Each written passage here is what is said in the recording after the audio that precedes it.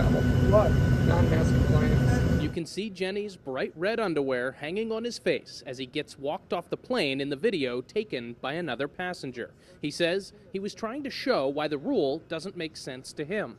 There's nothing more absurd than having to wear a mask till I get to cruising altitude so that I can order Tito's by the double and snack on pretzels, and illustrating that absurdity by wearing women's underwear on my face. Sounds perfect. Shortly after Jenny left, other passengers started to speak up. Did he just get kicked off for wearing a mask?